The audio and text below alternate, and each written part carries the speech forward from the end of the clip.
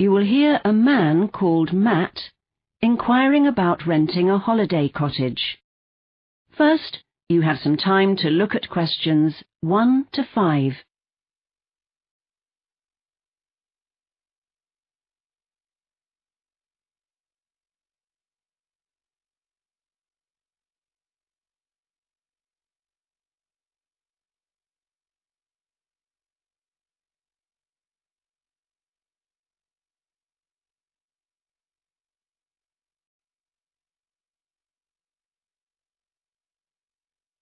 You will see that there is an example that has been done for you. On this occasion only, the conversation relating to this will be played first. Hello? Oh, hello. I'm interested in renting one of your holiday cottages. I'm afraid I don't know your name. I'm Alison. My husband Jonathan and I are the joint owners. Good. My name's Matt Harmon. Now we shall begin. You should answer the questions as you listen, because you will not hear the recording a second time. Listen carefully and answer questions 1 to 5. Hello? Oh, hello. I'm interested in renting one of your holiday cottages. I'm afraid I don't know your name. I'm Alison. My husband Jonathan and I are the joint owners. Good. My name's Matt Harmon. How can I help you, Matt? Some friends of ours have recommended your cottages to us. They stayed in one of them last summer, and my wife and I would like to come. Could you tell me something about them? They're part of a barn, aren't they? Yes, they're on a farm, surrounded by countryside, and it's very peaceful. We've converted the barn into 2 cottages, which are both the same, and everything's on the ground floor. The living room is quite big, with comfortable armchairs and a sofa, dining table, TV and Wi-Fi. Okay. The kitchen is part of the living room. It's very well equipped, including an electric cooker, fridge freezer and microwave. And is there a dishwasher? I'm afraid not, as there isn't quite enough space for one. Well, I'm sure we can manage without one. After all, it's only for a week. And there's a double bedroom and a twin, both with plenty of storage space. What about the bathroom? Does it have a shower? Yes, a walk-in shower and a bath. Excellent. Let me tell you about the outside area. From the living room, there are glass doors leading out onto the patio, which is great for eating outdoors when the weather's fine. It has a table with a sunshade and 4 chairs, and catches a lot of sun. Is there a garden as well? Yes, each cottage has its own private garden. It's very pretty, and there's enough space for children to play. There's also a pond in the garden with fish and water lilies, so of course young children need to be supervised in case they fall in. And beyond the garden there are fields and a small wood, though you can't get into them directly from the garden. That sounds very nice. The cottage is on a bit of a hill, and you can see a long way in one direction. We're quite close to the river, and although that's just out of sight, from the bedrooms the marina is visible. It's a very attractive view. There's a restaurant there, which is useful if you don't feel like cooking. That's handy. We might try it. Before you hear the rest of the conversation, you have some time to look at questions 6 to 10.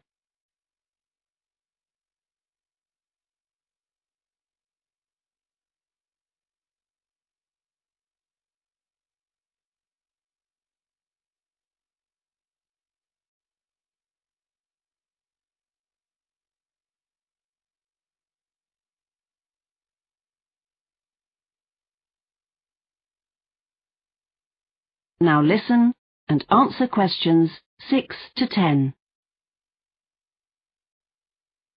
As for facilities, we supply towels and bedding, and there's a laundry which both cottages use. It's in a separate building and has everything you need for washing and drying clothes. I don't suppose we'll need to use it, as we'll only be staying for a week. Is there a parking area? Oh, yes. There's a lot of room just outside, a couple of 100 yards after you turn off the road to reach the cottages. Well, it sounds ideal. I'd certainly like to book a cottage. Would the week beginning the 7th of May be possible? That's the bank holiday weekend, isn't it? I'll just check. I'm afraid both cottages are booked for that week. Would the 14th be any good for you? One of them is available then. Let me think. Yes, that'd be okay. We'd need to change a couple of arrangements, but I don't think it'll be a problem. How much will it cost for a week? Let me see. May is mid-season, so it's £372, and we ask for a deposit of £200 to secure the booking. As soon as we've received that, we'll send you confirmation. The deposit is non-returnable, so we advise people to take out insurance in case they have to cancel for any reason. And the rest of the payment? That's due 6 weeks before you arrive. Okay, that's fine. Can I pay online? Yes, I'll give you our bank details. The money should be transferred to A and J Gribben. I'd better spell out our surname for you. It's GRIBBEN. Got that. The sort code is... That is the end of section 1. You now have half a minute to check your answers.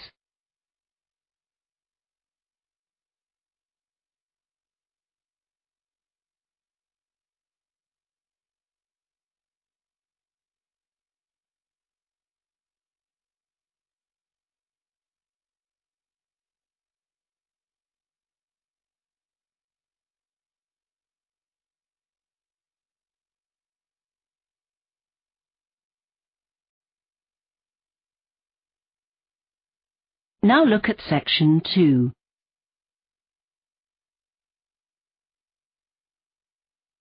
Section 2. You will hear the principal of a college talking to students about changes to the catering arrangements. First, you have some time to look at questions 11 to 16.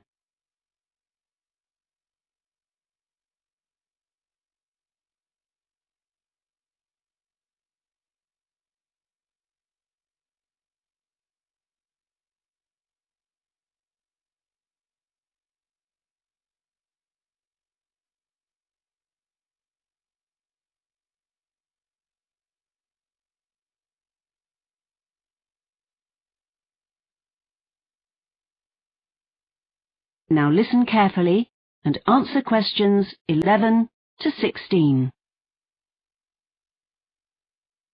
Right, good morning everyone. I'd like to tell you about our new food hall. As you know, the problem with the old canteen is that there's only one serving point, so people have to queue for a long time to be served. Well, the new food hall will come into operation next week. It'll have several serving points, so long queues will be a thing of the past. And the aim is to keep the food as healthy as possible. The Around the World food point, as its name suggests, will be truly international and serve food from a different culture each week. When the food hall opens, it's going to be Chinese food, followed by Mexican, and then South African. The catering staff are working hard to master lots of different cuisines. I'm sure many of you will be interested in broadening your horizons and discovering what's eaten in other countries. One of the serving points is called Trad, and this will serve the best of traditional British food along with pizzas and burgers. 6 students from the catering department will be involved in preparing and cooking the food for a week at a time as part of their training. British food may not have the best reputation, but I can guarantee that you'll be surprised how delicious it can be. Another food point is called Indian Delight. This will serve meat, fish and vegetarian food from different parts of India, as well as delicious desserts. you'll find the food is much more varied than in most Indian restaurants in this country. Everyone will be able to say what they'd like to see on the menu, so this will change from time to time to include your ideas. The Specials Corner will cater mainly for people who want to lose weight or are on special diets such as vegetarian or vegan or have food allergies. The catering staff will get to know people who regularly use this serving point and will be able to help them choose suitable food and tell them what to avoid. The deli will serve a range of wrapped cold food like quiches and sandwiches, which you can take away to eat later, or at the picnic tables in the college grounds when the weather's warm enough. Although most people prefer hot food in the winter, we're sure some will find it useful to have this option in cold weather too. And finally, although some of the serving points will have salads available throughout the year, the salad bar will operate during the spring and summer terms. It'll serve a very wide range of salads using ingredients that are in season. If you think salads are boring, you're in for a surprise. Before you hear the rest of the talk, you have some time to look at questions 17 to 20.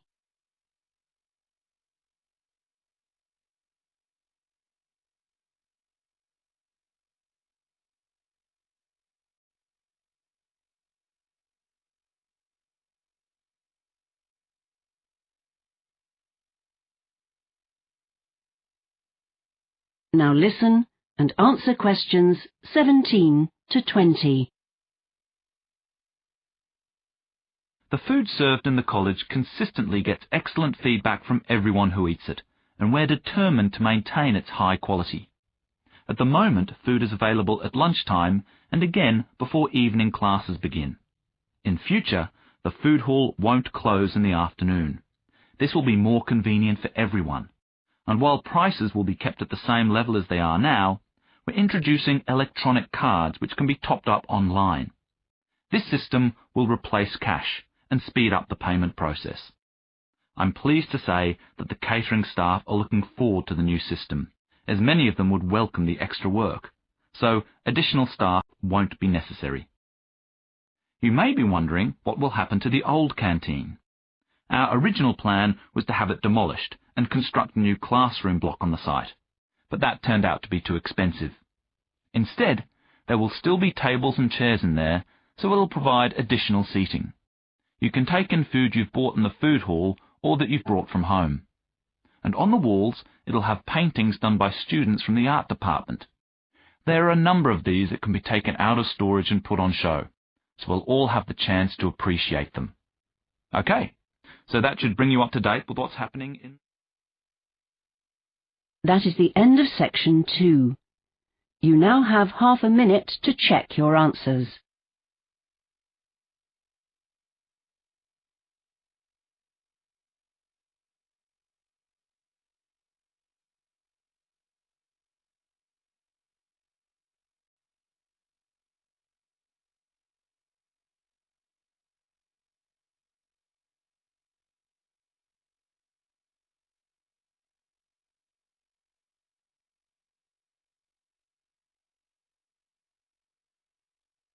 Now look at section 3.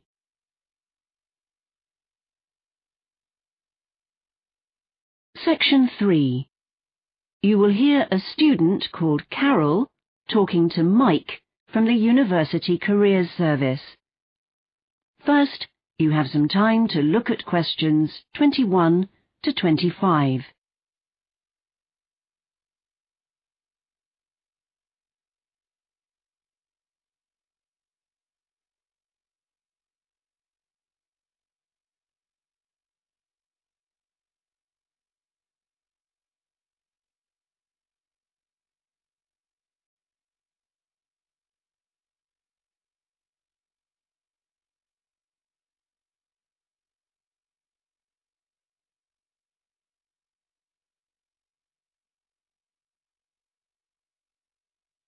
Now listen carefully and answer questions 21 to 25. Oh, hello. Can I ask you for some advice, please? Of course. How can I help? Well, I'm doing a business degree. I'm in the second year, and I'd like to do a work placement for a few weeks during the summer, though I've no idea what. Is that something you can help with? It certainly is. Do you have any long-term plans for your career when you graduate? Ultimately, I'd like to work for an organisation that gives advice to small businesses, but I realise that before I can do that, I need to gain a range of experience working for companies of different sizes, and maybe in the public sector too. Okay. And are you finding that your course is helping you? Yes, much more than I expected, in fact. I knew a bit about marketing, and I'm getting a better idea of that, but the law module is a real eye-opener. It made me realise how important it is in business.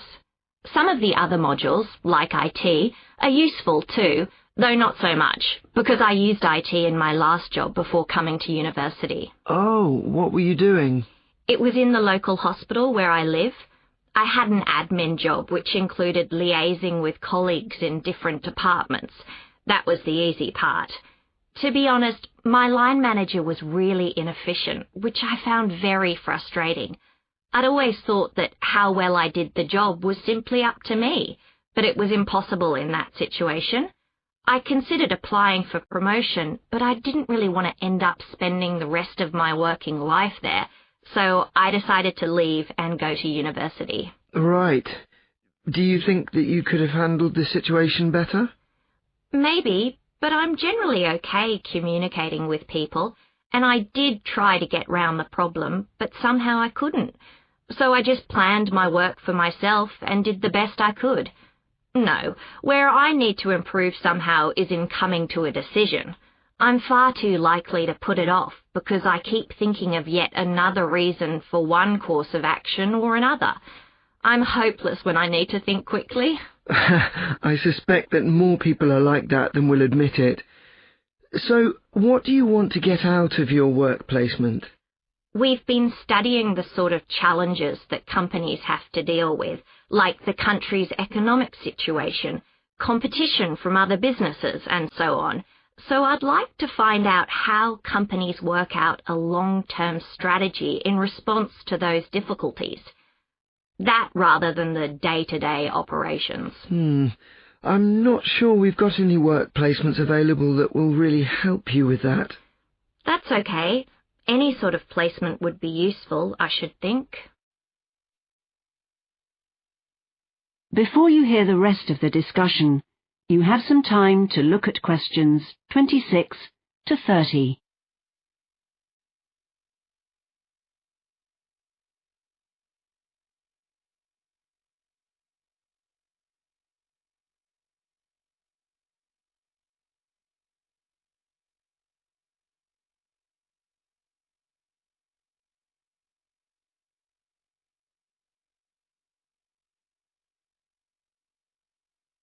Now listen and answer questions 26 to 30.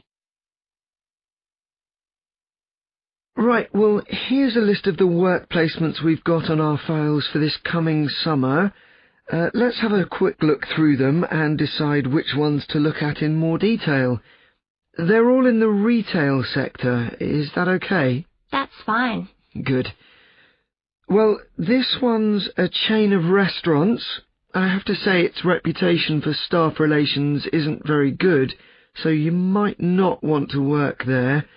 Though, to be fair, I've used its website to book a table or order a takeaway a few times, and it's much more efficient than other restaurants' websites I've used. And my local restaurant always seems to be full of customers. Okay, that's a possibility. Next, there's a cinema chain. Oh, they've got a cinema in my hometown. It's quite old and big, and they've got some offices that they no longer use, so they let local clubs meet there free of charge. Yes, it's company policy that all their cinemas should do something to help local organisations. I think that's great. Though I usually book my tickets online, and it's hard to navigate round the website. I've had that problem too. What do you think of this chain of bookstores? Isn't that the company that converts attractive old banks and things so their premises are really nice? Yes, that's the one. A lot of customers go in just to look around, and not all of them buy any books. The staff must like working in attractive surroundings, too. I'm sure you're right. Let's see, this next one is with a chain of coffee shops. I often go there for coffee, even though some other chains are cheaper. They're very popular, aren't they? That's because they're very careful about the sources of their coffee and treat the growers very well. That means they can be sure of getting high-quality coffee beans. Oh, I didn't know that. The last placement we've got at the moment is with a home furnishings chain. They're well known for their low staff turnover because the company provides relatively high wages and a generous holiday allowance. Right. Well, that sounds... That is the end of section 3. You now have half a minute to check your answers.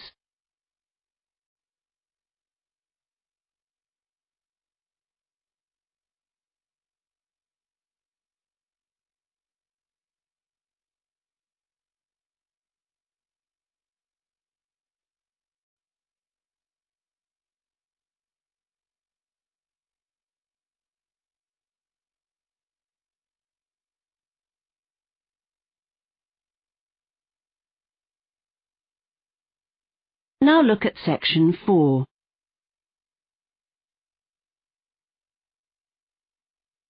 Section 4.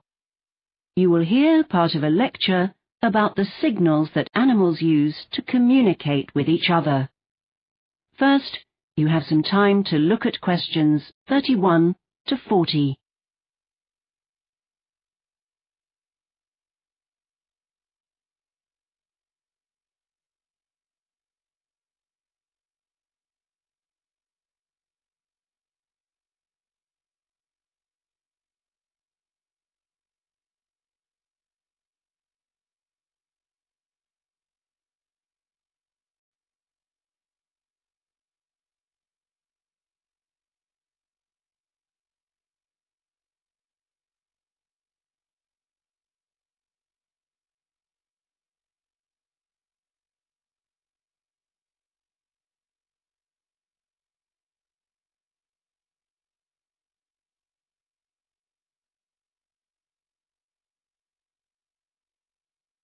Now listen carefully and answer questions 31 to 40. The study of animal communication has been growing rapidly in recent years, and in today's lecture I'll be looking at the main ways in which animals communicate with others of their own or different species, which of course can include human beings. The definition of communication that I'll be using is the sending of information to another animal with the intention of affecting its behaviour in some way. The signals that animals use can be classified into 4 main groups, and I'll start by briefly outlining them. Pheromones are chemicals that an animal secretes. They're particularly common among social insects, such as ants and bees.